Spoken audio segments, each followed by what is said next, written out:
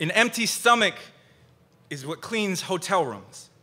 An assembly line of aunties making tides from their fingertips, minimum wage and minimum fuss are how these hands fold into the creases of dirty sheets.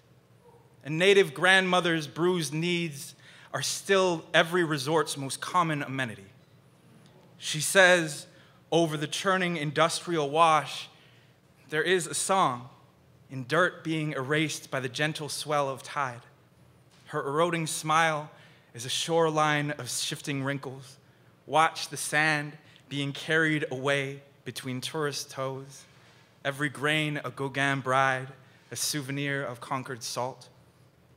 A single drop of her sweat falls into the basin, a sovereign ocean drowning in bleach.